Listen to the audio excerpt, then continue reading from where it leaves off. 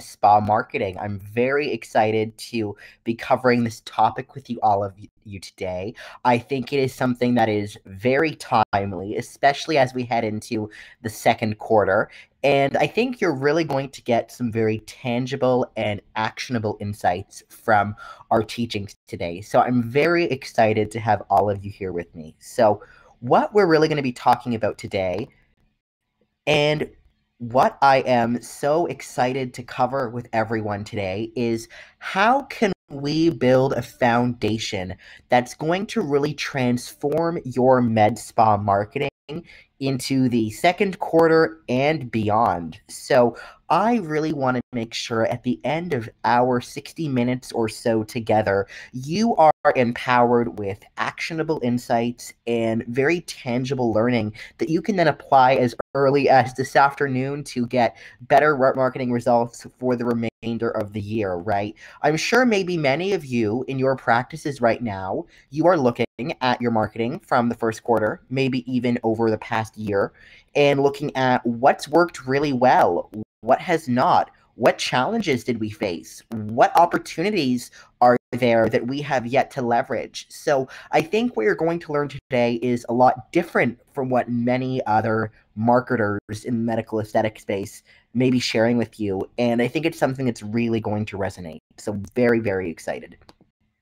Now, there's this old saying, and I really love it. It's that 80% of success is showing up. So I'm so excited to have you here. Or if you're watching the recording of this webinar later, that's great as well, right? How many medical aesthetic practices are in your regional market? How many medical aesthetic practices are there in business today? And how many of you actually are taking the time out of your busy practice schedules to watch this webinar and really join in, right? That tells me that you are committed to growing your practice and really committed to doing something differently with your marketing, which is great because, again, there's a saying from Einstein, the definition of insanity is doing the same thing over and over. And I see a lot of practices doing that, but that's not what we're here to do today. So really looking forward to getting into our content. Now, I do want to mention that I have a gift for you today. Again, I know how busy you are and you've taken time out of your hectic schedules to be joining me today. So that's a gift that typically retails on Amazon for $18.97, but we're going to give it away to you today, complimentary, but we'll get to that towards the end of our broadcast, so not to worry. Now, a little bit about me. Some of you might not know who I am, but before we get into that and what I'm going to be teaching you today, let's do an overview. I want to know today, what are your challenges? What are your goals and opportunities where your marketing is concerned? Feel free to put those in the chat box. As far as what I'm going to be covering, we're going to talk about what most aesthetic practices are really doing wrong when it comes to planning their marketing and what you should be doing instead. We're going to talk about the 3 phases that will really ensure your marketing plan success. We're going to talk about what specific strategies and what marketing channels you should be using in your med spa marketing and when to use these channels. And of course, we're going to talk about how you create a strategic marketing calendar. So we've got a lot of ground to cover. A few of the other things I do want to mention before we dive in is we're going to talk about the state of the industry. We're going to talk about what is a brand and why do branding and differentiation matter more than ever? And of course, how do we leverage strategic marketing and what that means for better return on your investment from advertising and what advertising channels might work best for your practice? So very exciting. So a little bit about me. Again, I know you may have heard about this webinar from a colleague. We had some of you join us through medical device companies. Some of you may have found us through another colleague in the digital lead generation space. So very excited to have you here. My name is Adam Haroon, and I'm the managing director here at Branding MD. So since I started my company, I've had the opportunity to really form some really great industry partnerships. I've spoken for Allergan. I'm a very regular speaker for Mertz. I've spoken for BTL Aesthetics. We do our own events as well. I'm a frequent speaker at industry conferences. Actually, those of you who are attending AMWC in Monaco this April, you'll be seeing me there. I'd love to meet you in person. So I just really love what I do. And, there's nothing I enjoy more than really sharing my insights with practices and helping them grow and serve more patients. So very glad to be your host today. Just so you know what makes me a little different than some of the other marketing experts or consultants or subject matter experts you may have heard at conferences or spoken to before, or maybe that even work for you right now, is I believe, and to my knowledge and based on my research, I am the only one in this industry who is speaking about branding, right? There's plenty of people talking about digital marketing, plenty of people talking about, analytics and referral programs and internal marketing. And those are all very important things. But what I want to help you understand is why we need to differentiate your practice and set you apart. And specifically, I want you to understand how that pertains to aesthetic practices. So we work exclusively with providers in the aesthetic space, whether those are practices such as med spas and surgeons who are only doing aesthetics, or perhaps you're a wellness center or a physician who primarily practices in another area, but aesthetics makes up a part of your practice, right? Anything relating to aesthetics, we can lend our expertise. So very glad to have all of you joining us. I know we've got some nurses, we've got some surgeons, some practice managers, many different roles and facets to the practice joining us today. And I think you're all going to be able to glean something from our content. So this is great. Perfect. So just like I said, this gift here is going to be a copy of my book, Now the Patient Will See You. It's $18.97 on Amazon, but we'll give you the digital edition free of charge at the end of today's broadcast. I'll tell you how to do that. And we're also going to make sure we can get you a copy of our slides today so you can refer to those in the book as well to really further your learning. Great. Now, as I get started here, one thing I do want to mention is I am a marketer and not a magician. So there's no silver bullet. I wish there was, some kind of magic spell I could cast that would solve all of your marketing problems and, have a stampede of patients coming to your door. But unfortunately, I don't know that. All I have for you today are best practices and strategies that will work for your practice long term. We're not going to be rehashing anything you've heard over and over again.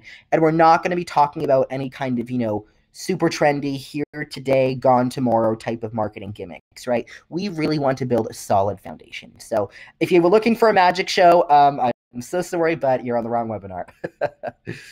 Great. So where do we begin?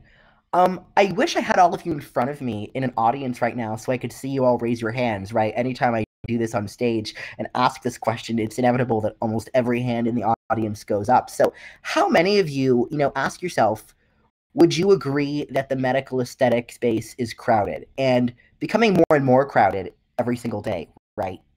So I'd like to share a stat with you that's a little troubling.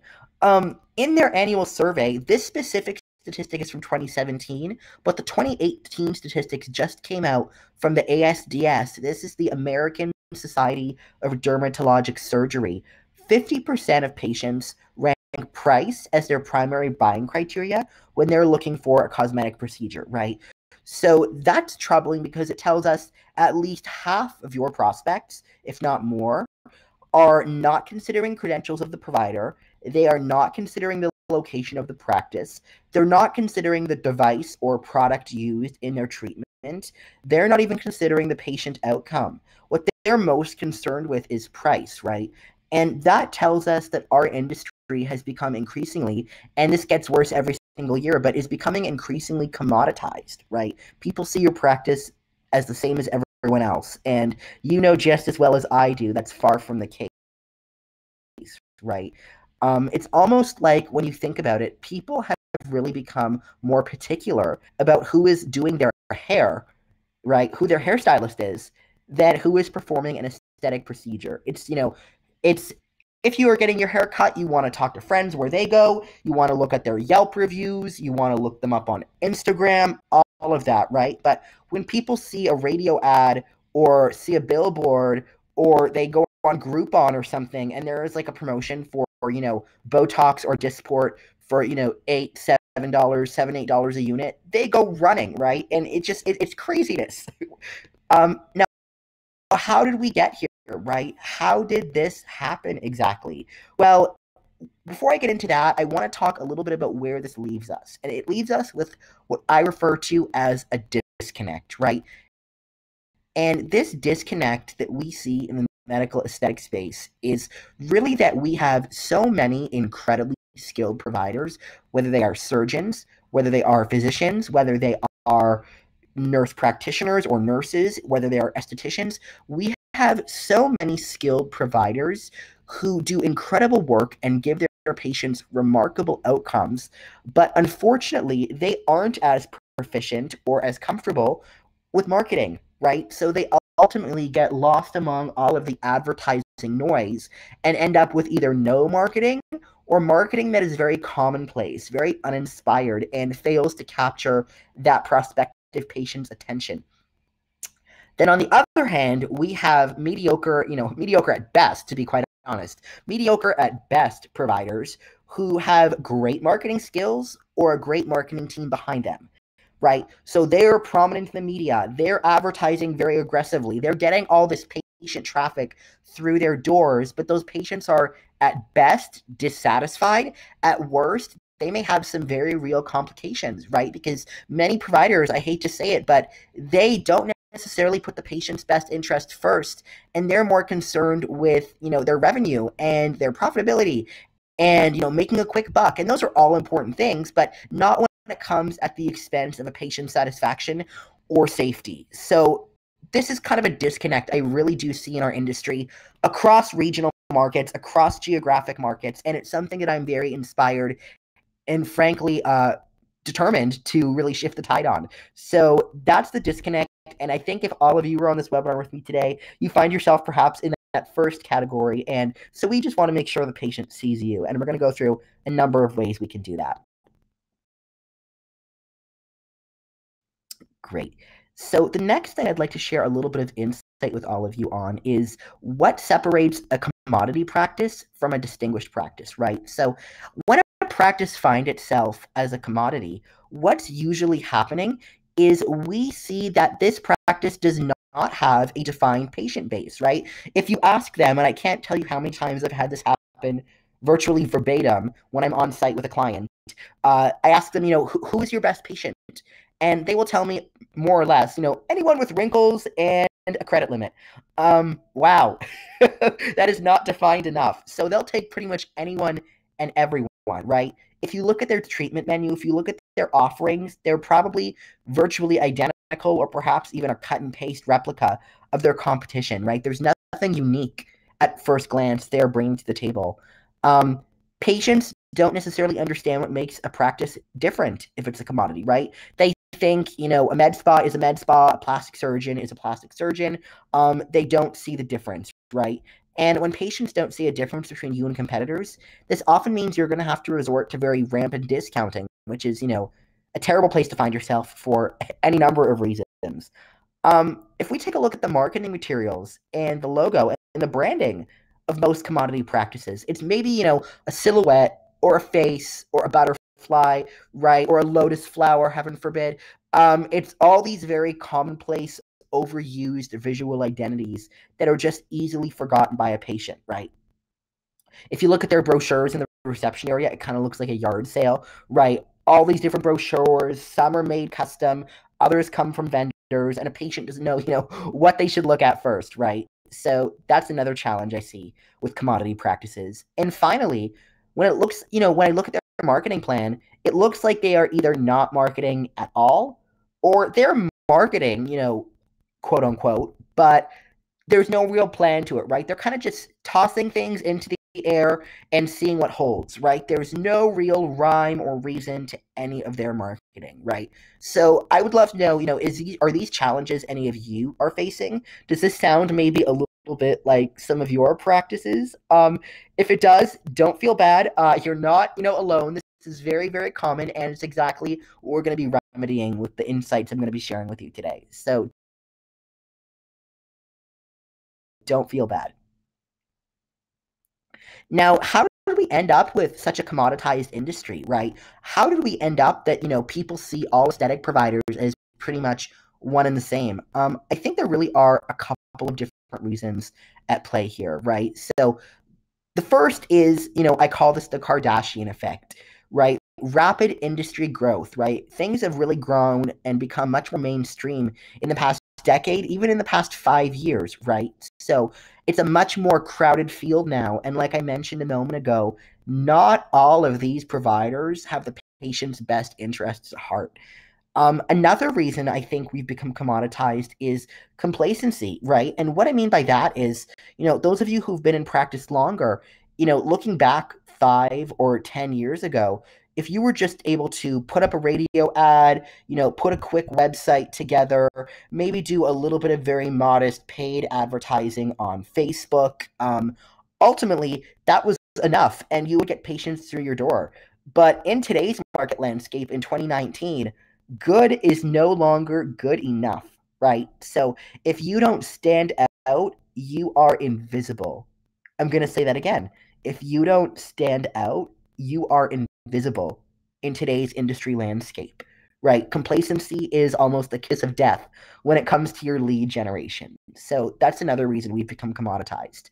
Group buying sites, my personal favorite, I think. Whether it is Groupon or Living Social or whatever you happen to have in your local market. Again, the prevalence of these sites is different from one region to another, but it's affected us industry wide that people have almost become trained to look for a deal and shop on price than they have to seek out the best provider for their individual needs. So that's another factor. And then, of course, vendor supplied marketing collateral and medical marketing companies, right? I'm going to put these in the same basket for a moment. So, you have all these great devices and all these great treatments and injectables and everything else that you happen to offer. And then what you see happening is you see 5, 10, 15, 20 practices in the exact same market using the exact same website content, using the exact same brochures, using the exact same collateral inside of the practice. And so for the patient, it's very hard to tell one option from another. And then you have medical marketing companies that do the exact same thing, right? They're very good at implementing tactics, whether it's SEO or digital marketing or, some kind of call inbound campaign, whatever the case happens to be, but they don't have any strategy or any branding affinity. So they'll have all these clients in a very close geographic proximity, and their marketing looks almost identical, right? It's a real challenge. And it's something we want to always, avoid and try to overcome wherever possible. So these 5 factors have really created that, that perfect storm of commoditization, right? Another challenge is, I don't know how many art aficionados we have on the line with us today, but, I always say many practices are marketing like a Monet when they should be marketing like a Mondrian. And I'm going to explain what I mean here, right? On the left, we have London Fog by Monet. And this is how most practices market in the sense that, you can kind of see what's happening from a distance, but the closer up you get to look at things in detail, it's somewhat of a blur, right? There's a structure, but it really is quite hazy the more you think about it. And it's just not incredibly clear at all what's to be done, how it's being done, or for whom it's being done, or by whom for that matter. On the right, we have a Mondrian, right? Everything is very organized. It's very structured and sequential. It's incredibly clear, right? We want to create a situation where your marketing is done without guesswork, right? You're not coming into the practice on Monday morning and speaking with your team and saying, hey guys, I don't think we've been, having many patients in for cool sculpting lately. Let's do a cool sculpting email campaign this week, right? That's not what we want. We want there to be an underpinning strategy to all of your marketing so we eliminate that guesswork. So that's what we're going to move towards today. The next thing I want to mention, when we look at what is the solution to really lackluster marketing that makes your practice out to be a commodity, and the answer to that is it's all about branding. And I'm going to give you an example, right? There are commodities in every industry, right? 3 of my favorite examples are a glass of water is pretty much free, right? A polo shirt, if you buy that at your department store, is maybe between $30 and $50.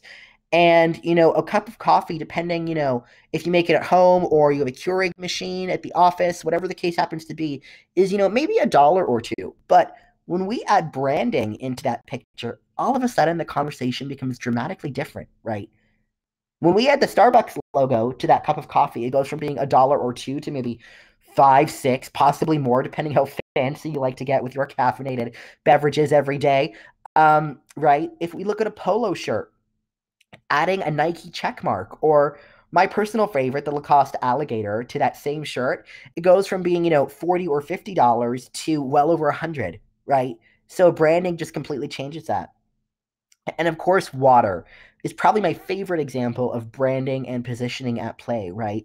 H2O is the exact same chemical compound, no matter where you happen to get it, whether it's from Evian, whether it's from Dasani, whether you're buying it from, a store or getting it from the tap, right? But the prices vary dramatically. And if you go to any supermarket, you'll see an aisle full of water, right?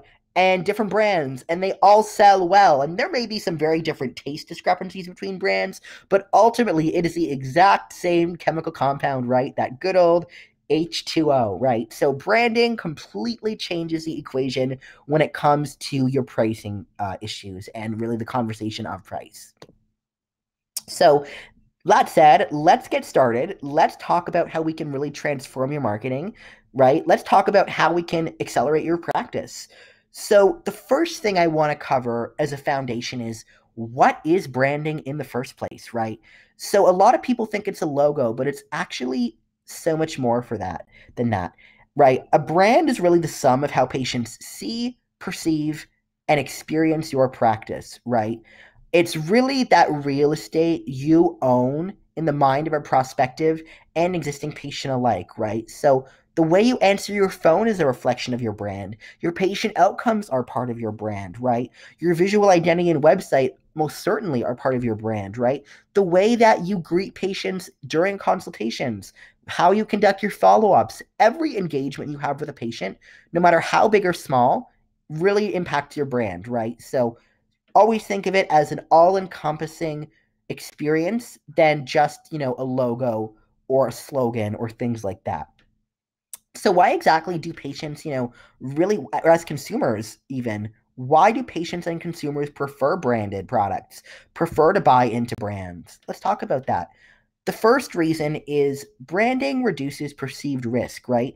And I say that in the sense that, if I go to a new country where I may not speak the native language and I see the Golden Arches, I'm probably going to go to McDonald's because I'm going to know roughly what the cost of my meal is going to be, what it's going to look and taste like, how long it will take me to, get service, what will the ambiance of that restaurant be like? Right? I know what I'm in for. It reduces that uncertainty because it's a brand and that implies consistency. The second way branding matters is you are able to get more referrals and more passionate referrals, right? I love to use the example of Apple, right? Every single year, I see people around the Apple store. I am not one of them, I'm an Android user, but I see people all around the Apple store lining up to get that same phone they pretty much have already, right? But people treat Apple almost like a religion, right? They'll put the stickers on their backpacks, on their notebooks, on their water bottles, all of that, right? Apple has built a brand that has created more referrals and much more passionate referrals. And we want to do the same for your practice. Now, the third benefit of branding is it really allows you to elevate your profile as a provider, right? And I mean that in two ways, whether that means you are well known for something in your local market, or maybe some of you joining us do aspire to build a much more media focused brand, right? Maybe similar to what Dr. Pimple Popper has, or Dr. Miami, or the physicians you see as regular panelists on the doctor, right? On the doctors. That is all due to a strong brand that allows you to elevate your profile. And of course, a strong brand lets you attract the patients you want, right? If we think of hotels, right, you can stay at the Motel 6 or you can stay at the Ritz Carlton. Ultimately, they're selling you the exact same thing, right? A bed and a comfortable, clean place to rest for the evening. But they attract very different sets of consumers, right? The same goes for your practice. Your brand, when done with strategy and intention, can really allow you to not only attract the patients you want, but also repel and kind of turn away without doing it yourself those patients that you don't want coming through your doors. So that's a really great benefit of branding. Some of you on the webinar today may be looking to transition or sell your practice, right? And if you are, a brand is going to let you get a much higher valuation at the end of the day because you have very strong intellectual property in place. So that's really important to keep in mind as well. And finally, it wouldn't be, fair if I didn't mention the concept of status as it relates to branding, right? If you walk through any shopping mall and see the purses, see the handbags, see all the belts and all of that, there's something to be said for a brand coming with a certain status when it's built the right way. So we want to do that for your practice as well. Now that we understand a little bit about branding, I want to get into some more tangible elements of how do we actually really, kind of clean house with your marketing and make it so much more effective than just being sporadic. The first thing I want us all to understand is how do we attract our most profitable patients, right? Your best patient should not be anyone with a wrinkle on their forehead and a checkbook, anyone with, saggy body parts and money to spend. Right? Our profile of our best patient needs to be much more well defined than that. So let's talk about that, right? I think a golden rule that I would love for all of you to take away from this webinar is not everyone is going to be your best patient, and that is perfectly fine, right? If you were to think back over the past 6 months, the past year of seeing patients, ask yourself, who were your VIP clientele, right? And when I say VIP, I mean those patients that are not questioning you on price. They follow proper post care so they get good results, right? They are gladly telling all of their friends about you. And if you had a practice full of patients like this, you would just be happy as could be, right? They really do make work a pleasure for you. Conversely, I want you to think about who were your learning opportunities, as I like to call them. These are those individuals who, of course, you do your best work for them and you do everything you can to satisfy them. But if they never walked through your doors again after their treatment, you probably wouldn't be too disappointed, right? So, those individuals who maybe weren't ideal clientele for your practice. Think for a moment about what your VIPs had in common and then looking at your less ideal patients or your learning opportunities, what exactly did they have in common, right? Once you take a look at that, we're going to really want to understand your VIPs in as much detail as we can so we can attract more of them. Now, a bit of hesitation I hear from some providers when I talk about really pinpointing your target audiences is they say, well, we don't want to exclude anybody.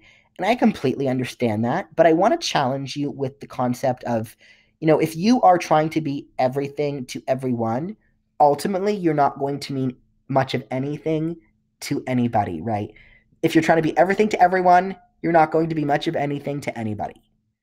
And if you think about, a dartboard for a second, which you'll see in the background, we want all of your marketing to go for that bullseye, right?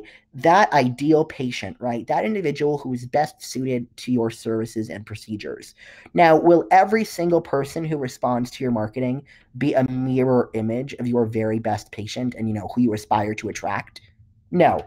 But if we can aspire to that bullseye in all of our messaging, all of our communications, our social media, our paid advertising, we're going to get as many prospects as we can as close to that bullseye as possible. So we always want to aim for our best patient, and the patients that walk through our doors will be as close to that as possible, as an outcome. So think of it in the kind of context of a dartboard with a bullseye right in the middle. That's always what we're aiming for.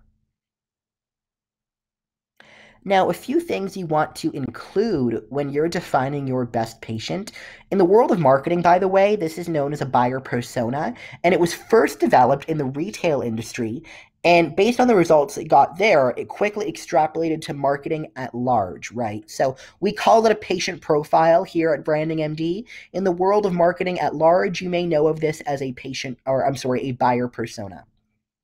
So, some of the things we want to look at and some of the things we want to include are demographics, right? Age, gender, income, geographic distance from the practice, right? Marriage status. Are they single? Are they in a relationship, right?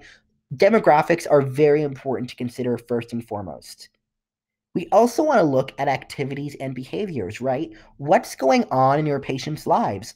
Are they career professionals? Are they maybe younger, working part time, or perhaps students?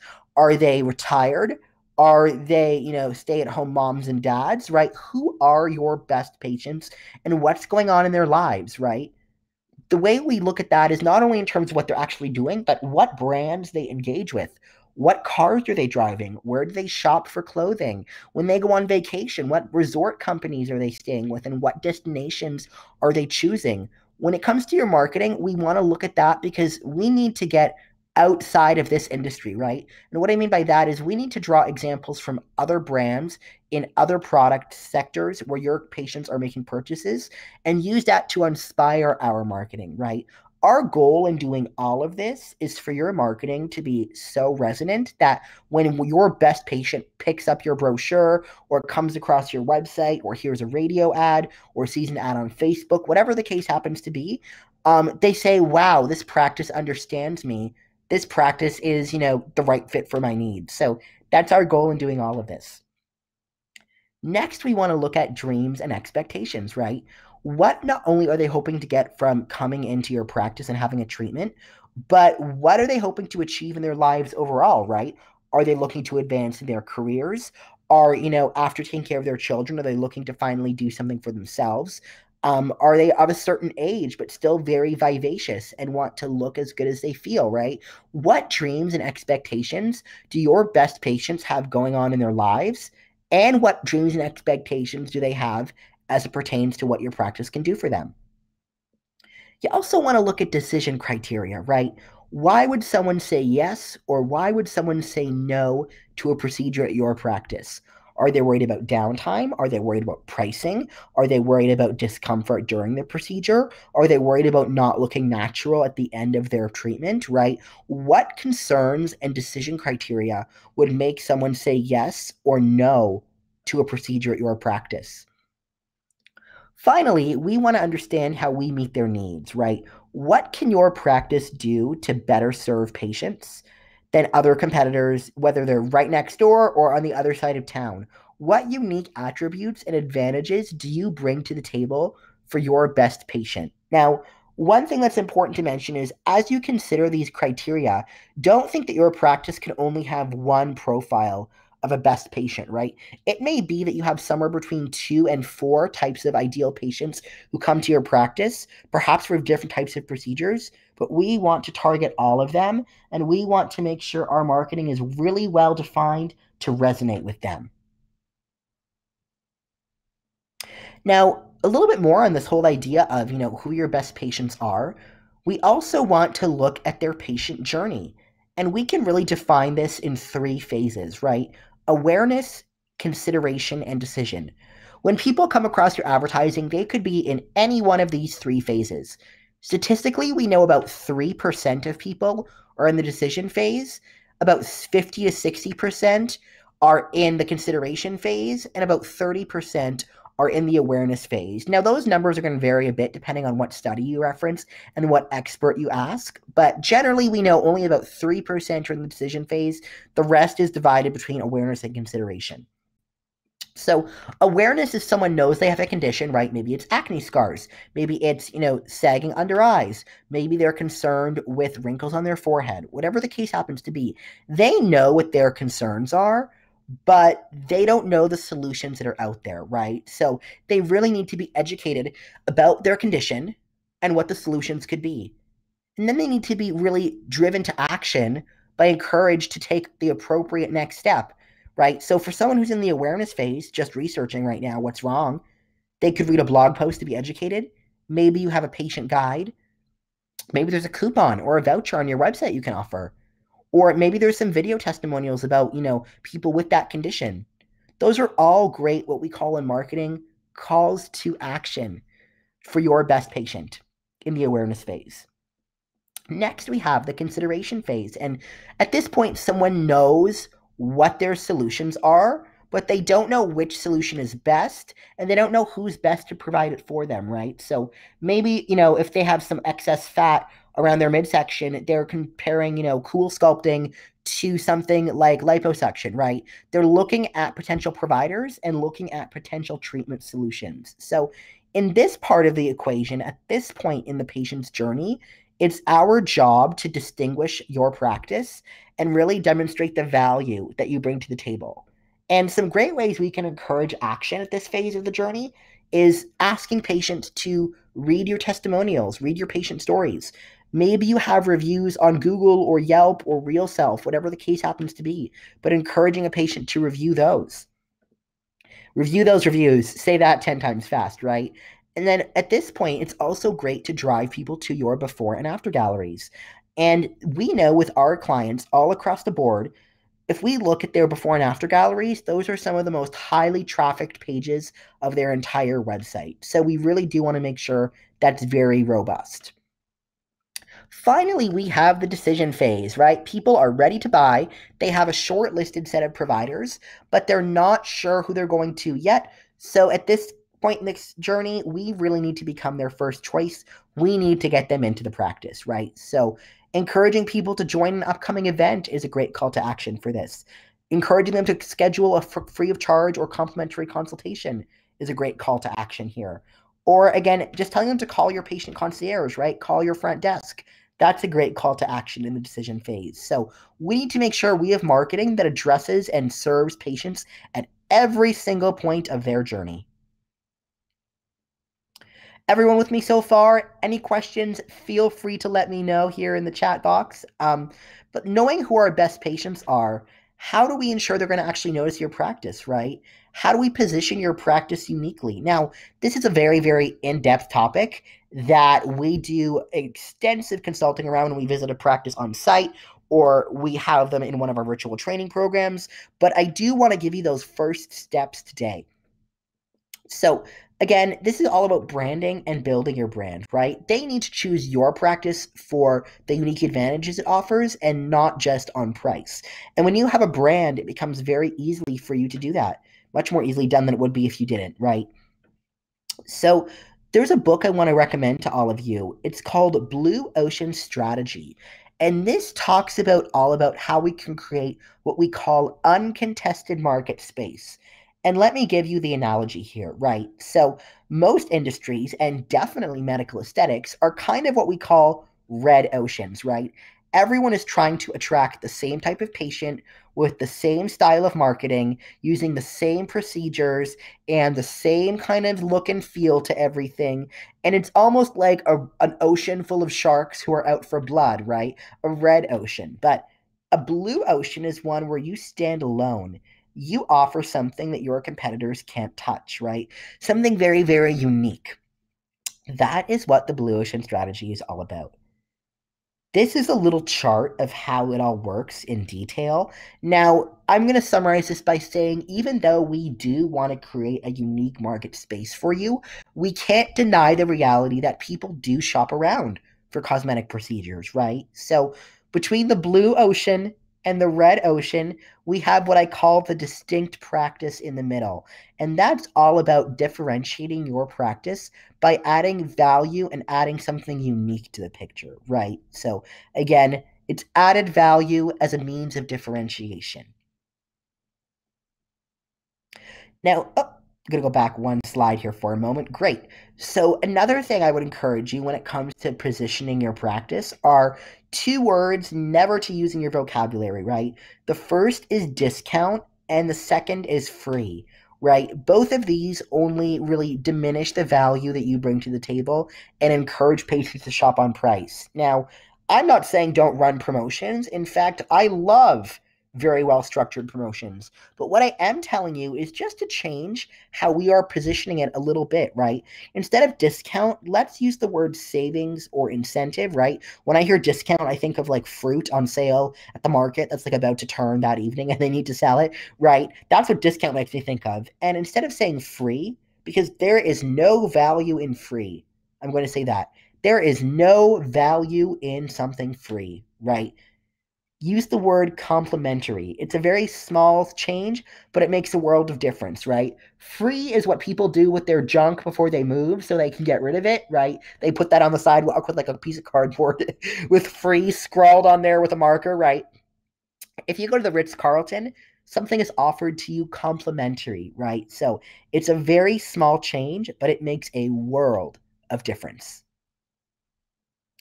Now, another way I want you to look at your positioning is as it relates to what I call the value equation, right? Whoop, sorry, guys, my slides are getting ahead of me. There we go. So, the value equation is where, right, every product, every treatment, every procedure on offer in your practice has a cost associated, right?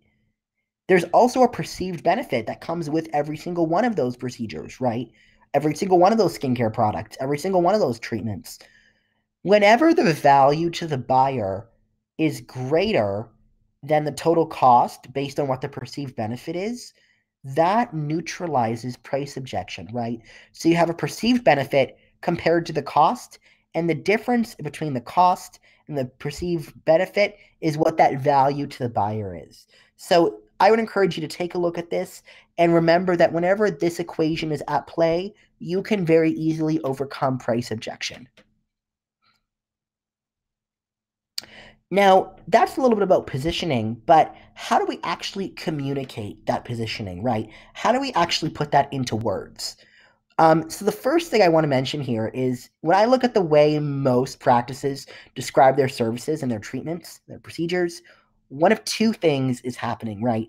It's either so clinical that it just sounds like they're reading a textbook on your website, and there's nothing that encourages and motivates that patient to take action, or you see people using these words and cliches that just have really lost meaning, right?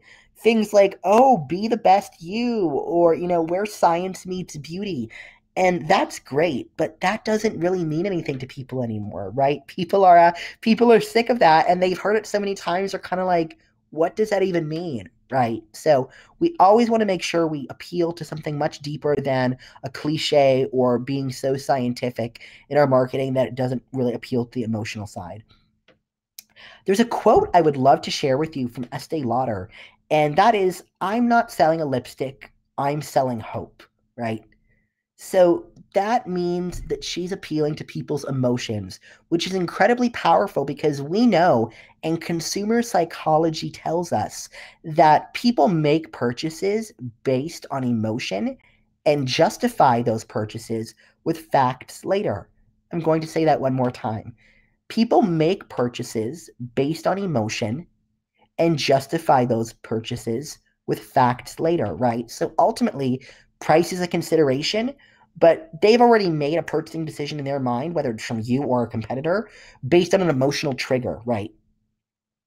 Now, there's really three angles you want to consider as you're thinking of messaging. And by the way, messaging is just a marketing term for the words we're using to describe your services on your website, on your brochures, through social media, when you're speaking on the phone to a prospect. All of that and the words you're using in any marketing communication, that is messaging. So we want to consider the patient angle, we want to consider the internal angle, and we want to consider the competitive angle, right? The patient angle is quite simply, what does your patient worry about? What are they concerned with, right? We need to make sure your messaging is customer centric. It goes back to that marketing joke that everyone is listening to the same radio station, and then that station is WIIFM, right? What is in it for me? So that's the patient angle. You want to consider that. You want to consider the internal angle, right? What message do you want to make sure that we convey to prospective patients, right? What do you say to people, whether it's on the phone, during treatment, in the consultation room? What do you say to them? And when you say it, their eyes kind of just light up, right? Those patients just get this, glimmer of excitement on their face, right? Those are all things we want to include as part of the internal angle.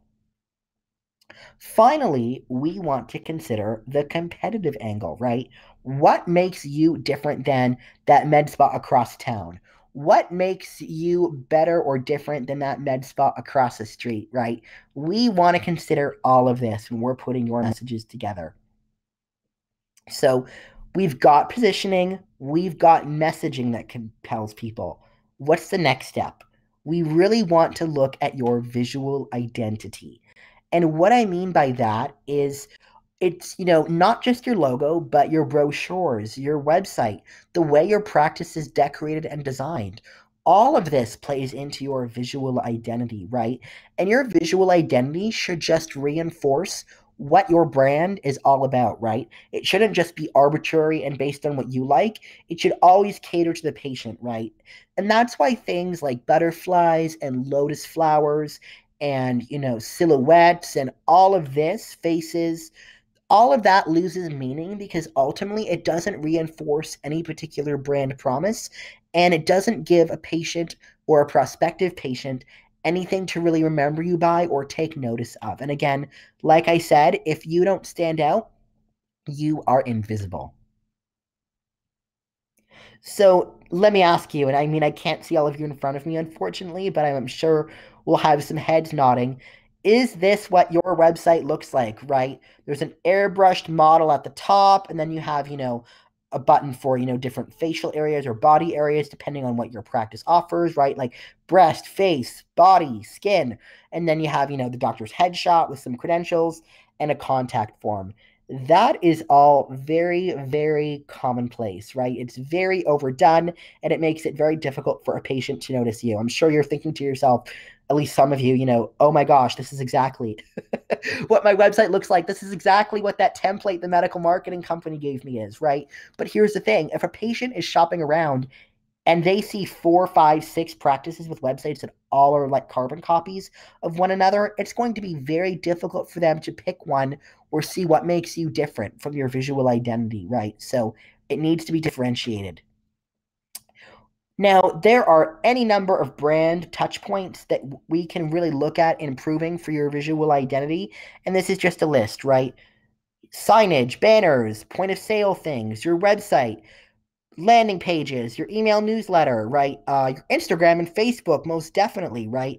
And then, of course, your classic collateral, right? That is the logo, that is the business card and letterhead, it's the envelopes, it is the appointment reminder cards, right? It is your menus and brochures, all of that. These are all touch points that should really serve to reinforce your brand promise and all be very uniquely designed. Now, when it comes to your marketing plan, right, most practices just either don't have one or they think they have a plan, but that plan is show up on Monday morning and pick what they're going to practice that week with their social media channels, right, and their email newsletters and all of that. We want to be very strategic with our marketing plan. We want to be much, much more specific and much, much more really intentional in how we're doing everything.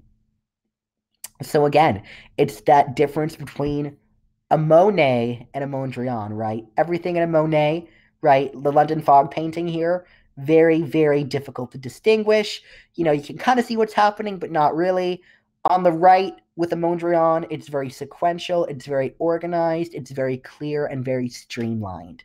So I want to really help you understand mass marketing versus strategic marketing because this is the first place most practices make a mistake, right? Oh, let me go back there. There we go. So, with mass marketing, this is billboards and radio advertisement and television and, being in a magazine. And there's nothing wrong with any of that, right? But these are mass marketing tactics, right? Our goal is to get as many leads as possible with a broad message, right? We're really catering to the masses here. It's all about how many numbers can we get exposure to, how many prospects can we gather for the widest range of procedures, right? We know this in marketing as brand awareness advertising, right? So again, this is your television, this is your radio ads, this is your billboard, all of that. We also have strategic marketing, and this is quite a bit different, right? This is where we are going after a very specific audience through very specific channels with a very targeted message, right? It's much more like using a fine paintbrush than a can of spray paint, right? That's the analogy I like to use, right? And our focus here is conversion, right? It's all about generating consultations and the quality of your leads, right? It's not just about how many people can we get to call us, it's about how many of the right prospects can we get to learn more about our services. With this, because we're generally looking to book consultations, we can see ROI much quicker, right?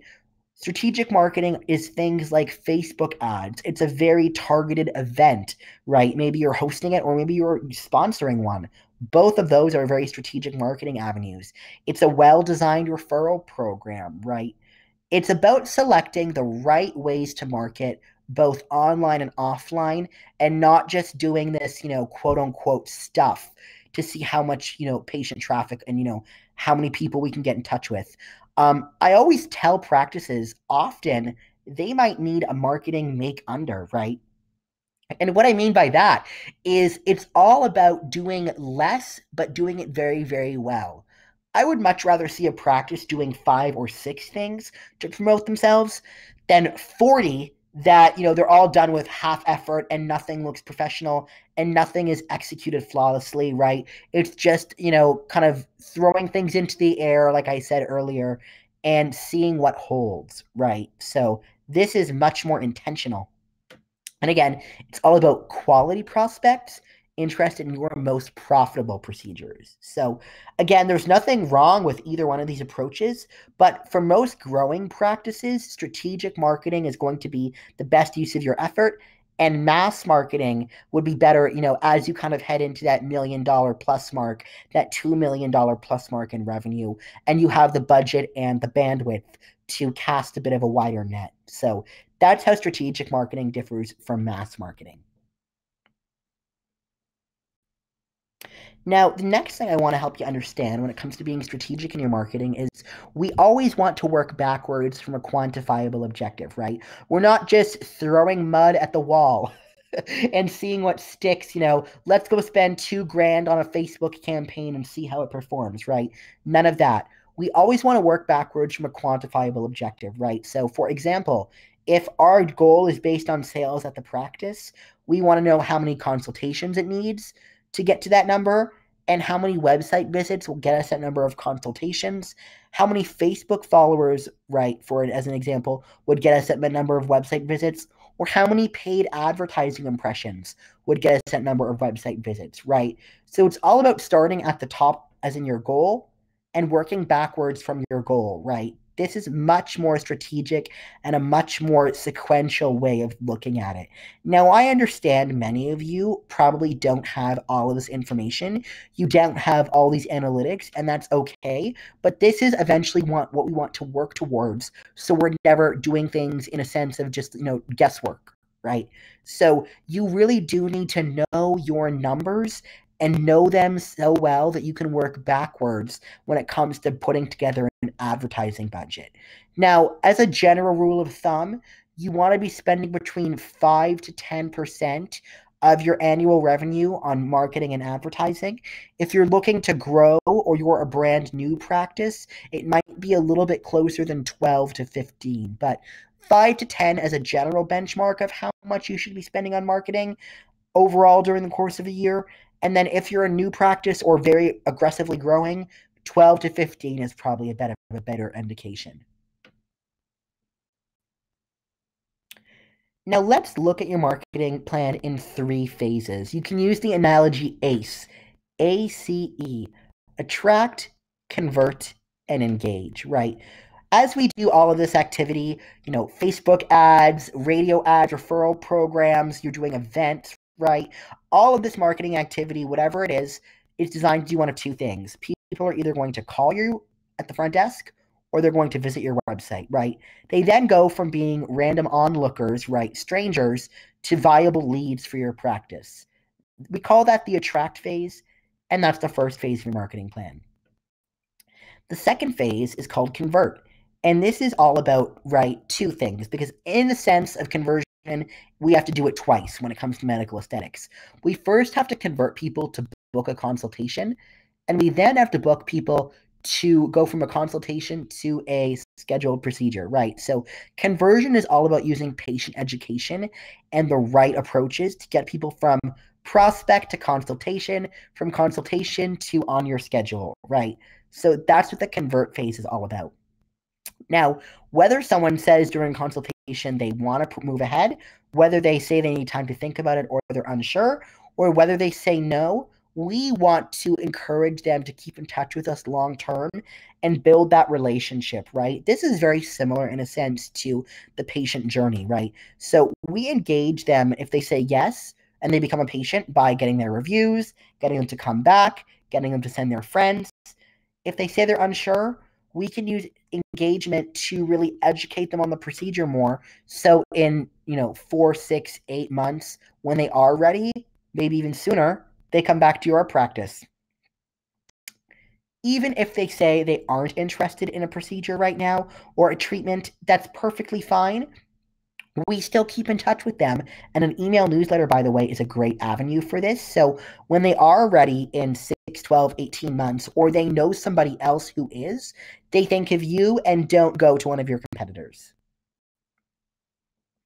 Now, unfortunately, we're getting to the end of our time, but I do want to let you know that these are your marketing channels for each phase of the marketing plan. Now, I would never tell you to do all of these at once. We would all run out of money and run out of time and probably run out of sanity, to be quite honest with you, right?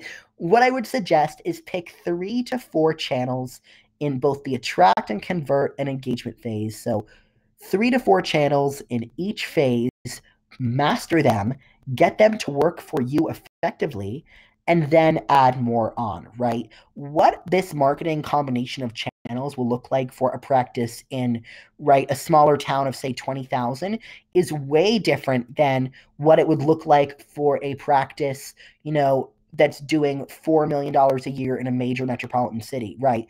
Marketing is not one size fits all, right? It's based on your market geographically, it's based on who your best patients are, it's based on what financial resources we have available, and it's based on who your best patients are, right? If your best patients are, young to mid 20 somethings, that's going to be a very different marketing plan than a practice who's trying to attract 55 plus, maybe for, facial procedures, right? So there's variables at play in this, right? Where you're located, who you're serving, what your budget is, and what you're looking to accomplish. But this is kind of a big list that over encompasses everything. Again, attract, convert, and engage.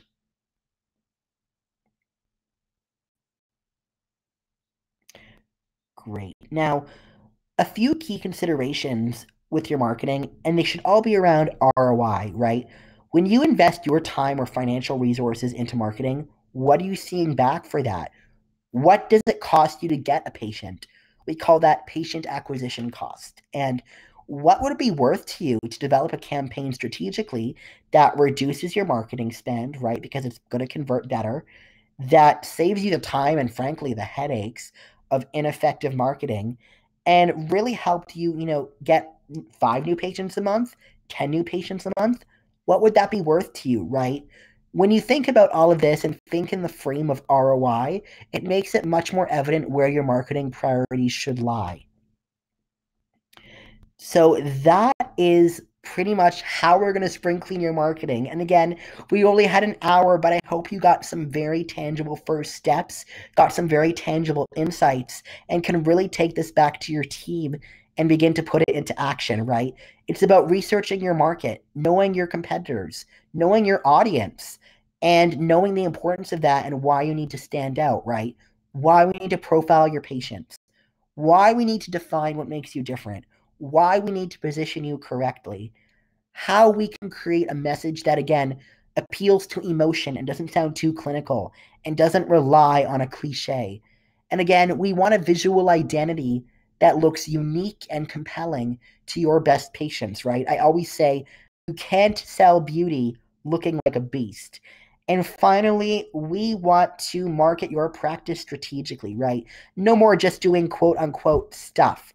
We want to be much more intentional than that and pick the right marketing channels for your practice and then execute those channels based on a quantifiable objective. So that, ladies and gentlemen, is a little bit about how you spring clean your marketing and how you can start to get on the path of really being much more strategic in how you promote your practice. So how do we go about doing that? I'd love to learn more about your practice and share some tips with you, share some individual insights, right? I know all of your practice situations might be quite different. So I would love to, get to know you better. I've put 12 spots on my schedule in the next week between my travels and some on-site client visits. But if you'd like to discuss your challenges in a bit more detail, feel free to message our team, discover at brandingmd.co, zoom us an email, and we'll learn more about your practice and get a time on the calendar for us to chat. And we can explore what the potential for your practice might be. And if there's some solutions that are the right fit, great. I'd love to tell you more about those. So feel free to reach out to us, discover at brandingmd.co. That's also the email address you're going to want to use to, again, get a copy of today's slides and the digital edition of my book, Now the Patient Will See You, which takes this into much greater depth. So feel free to reach out to us at discover at brandingmd.co, right? We'll also be happy to send you those complimentary materials.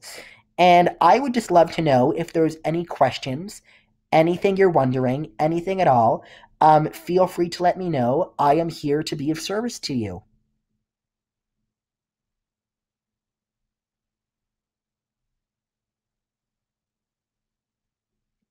What did you like most about this webinar? What questions do you have? What wasn't clear? What new ideas had this sparked for you? I'm open to any and all of your feedback.